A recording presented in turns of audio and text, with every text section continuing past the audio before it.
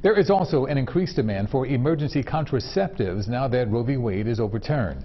Some pharmacies are starting to put limits on Plan B pills. Eyewitness News reporter Jasmine Payute spoke with a local pharmacist and has that part of our coverage tonight. Shock, a sense of despair, and really just overwhelmed. It's a domino effect spurred by the overturning of Roe v. Wade. Demand for Plan B has it flying off shelves across the country. I wasn't surprised that there would be a shortage of the Plan Bs, because I thought people would kind of panic. While there isn't a shortage yet, pharmacies say they're preparing for the possibility. On Monday, both CVS and Rite Aid limited purchases of emergency contraception to 3 pills per customer.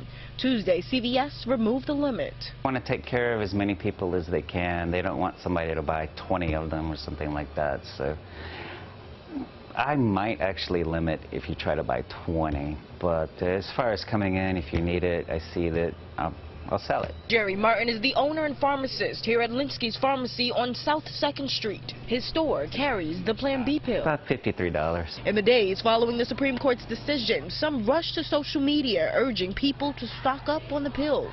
Definitely has gone viral as far as people just really wanting to find a different way to support, but really us organizing in a strategic way I think would be a better way for us to do this. And while abortion and contraception are legal here in Pennsylvania, some say that could change.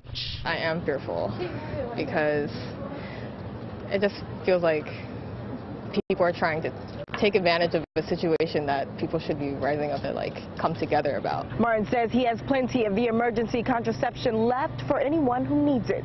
Reporting, Jasmine Payute, CBS 3 Eyewitness News. And there's more to come.